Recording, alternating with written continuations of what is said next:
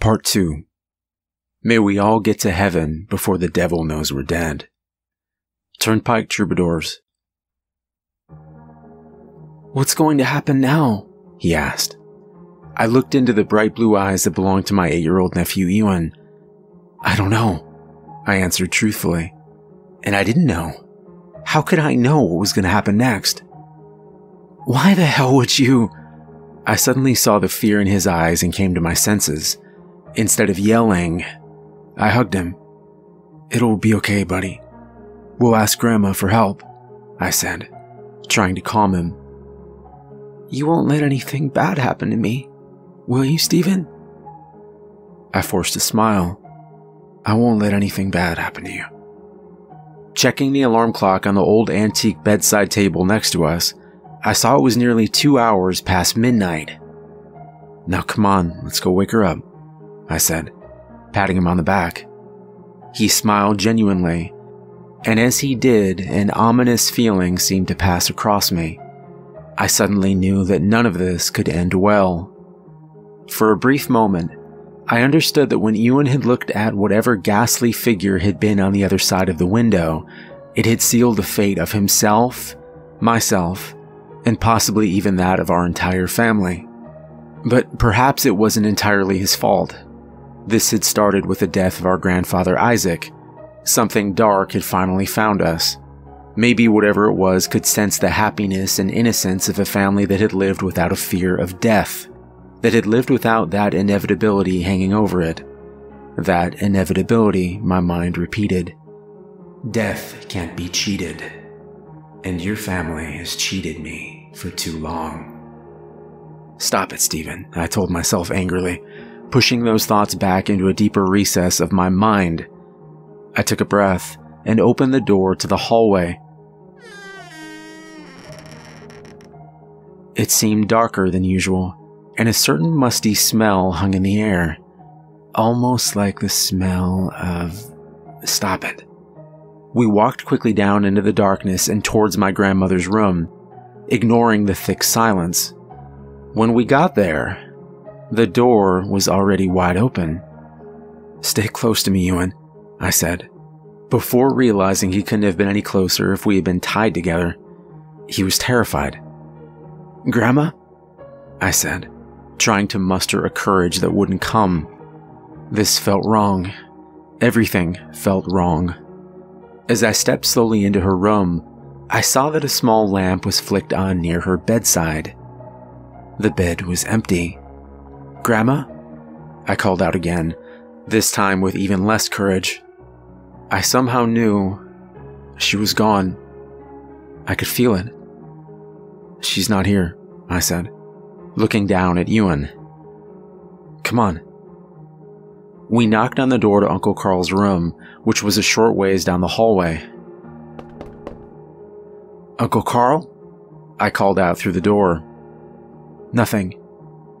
Opening the door quietly, I saw that his bed was empty as well. "Where is everyone?" Ewan asked, looking up at me. "I don't know." The noise that came next almost brought on a heart attack, even though I was only 18.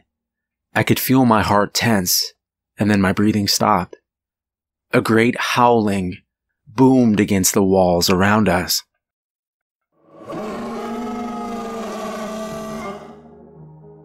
But this time it wasn't coming from outside, the thick brick walls of the house acting as a barrier between us. It was coming from inside the house. It was even louder the next time, and it held a power within it. With each howl, items in the house around us would shake and then fall weakly onto the floor below. First, a mirror shattered far too close to Ewan. Somehow he was unharmed. Then, the old grandfather clock that stood at the end of the hallway began to shake violently before crumbling like an old statue. "We have to go," I whispered, holding my nephew's hand more tightly and rushing towards the back stairway on the second floor and away from the cries of the monster.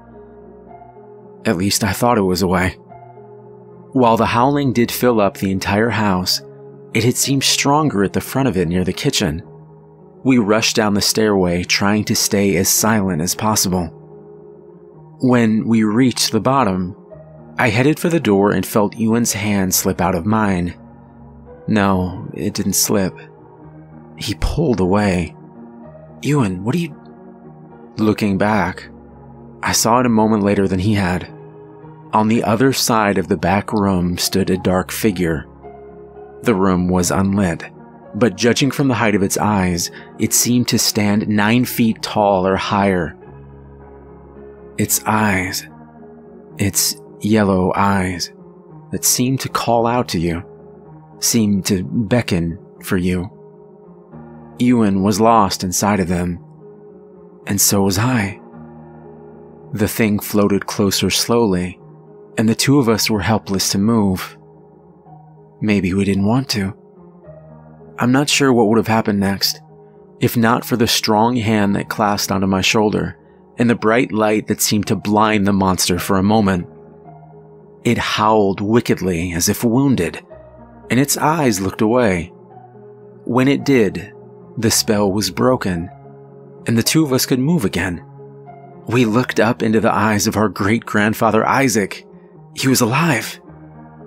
"Boys, what do you say we get the hell out of here?"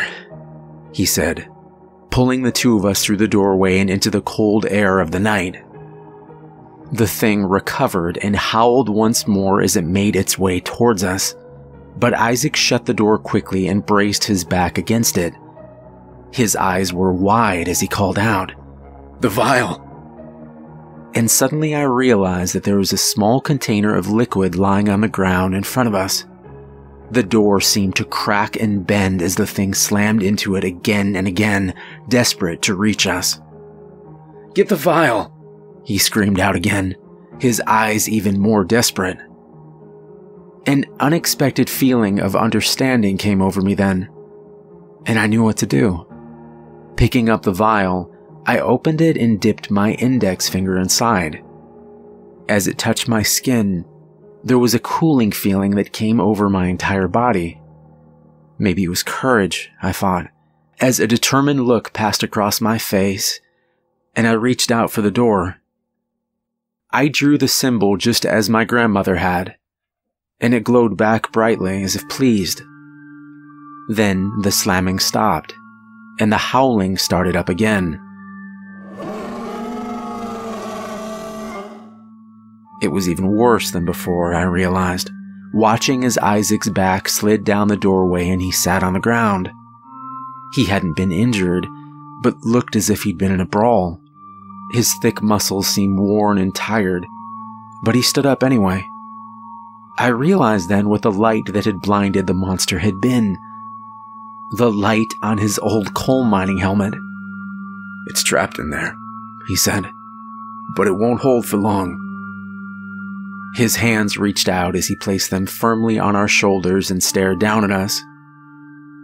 "We have to go now." Not another word was said as the three of us ran towards the thick forest behind our home. Each step we took away from the house seemed to enrage the thing farther, and its screams followed us far into the darkness.